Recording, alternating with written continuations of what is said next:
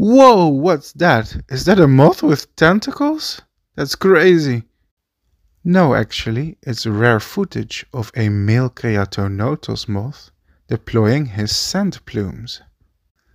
These moths have a bizarre collapsible organ that they can deploy in order to release pheromones. In this species the roles are reversed and it's the males that attract the females with pheromones. This crazy organ is called the coremata, also known as hair pencils or scent plumes, and they look like tentacles. They are longer than the moth's body, which is bizarre. Presumably they can inflate them using their own body fluid.